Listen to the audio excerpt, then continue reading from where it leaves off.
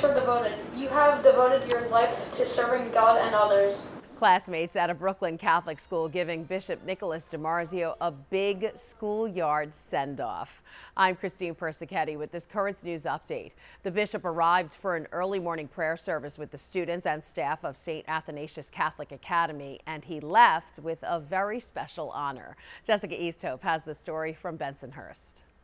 Say good morning. Good morning, Bishop. Bishop Nicholas DiMarzio holds a special place in his heart for these kids. Over the last 18 years, he's watched generations of students go on to learn and live their faith. And now, as he heads toward retirement, they're thanking him for all they've accomplished together.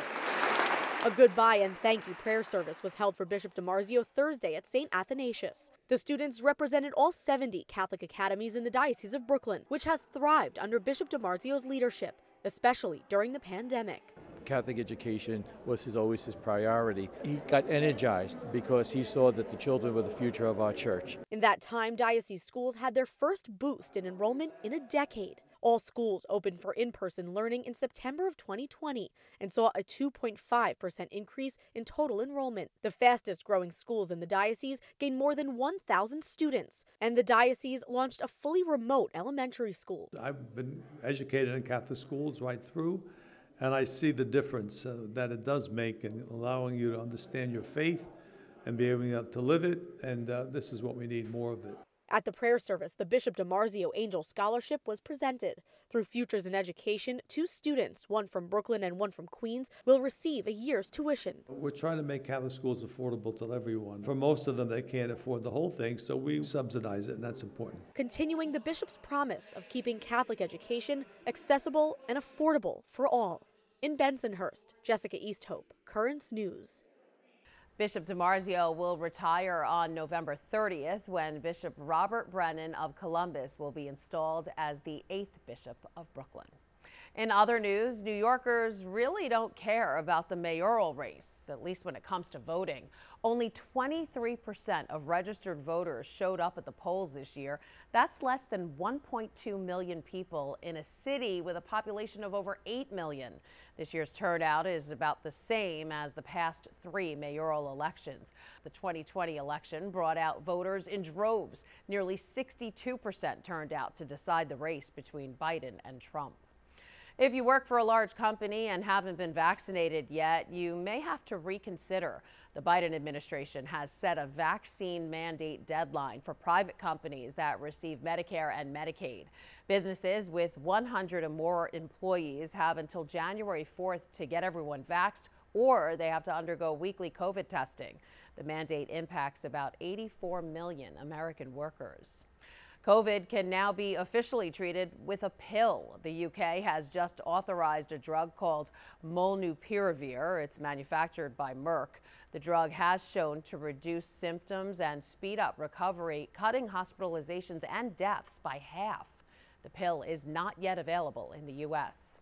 The DOJ is pushing back on a White House proposal to pay $450,000 per person to every family separated at the border, saying that's simply too high. And now even President Joe Biden appeared dismissive when questioned by reporters.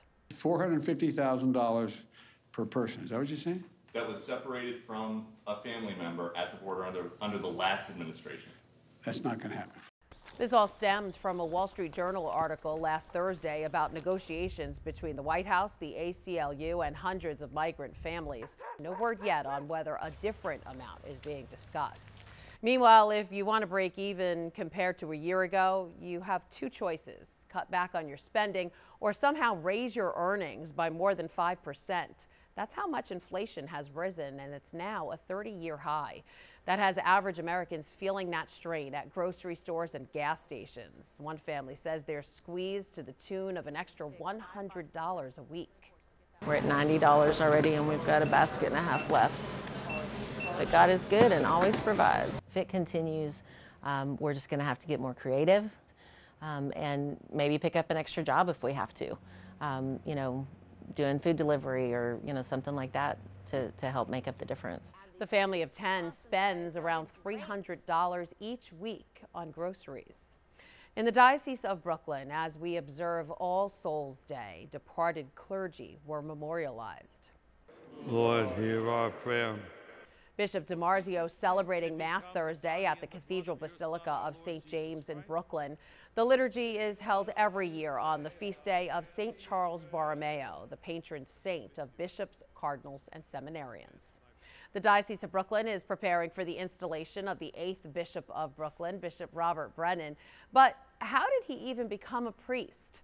You can read all about it in this week's edition of The Tablet. Find out more about the bishop's childhood and the role model who inspired him to discern and eventually answer the call to priesthood. All that and more in this week's Tablet, so pick one up. And you can also subscribe for home delivery of the paper on thetablet.org. That is this Currents News Update. I'm Christine Persichetti. Thank you for joining us because we are putting your faith in the news.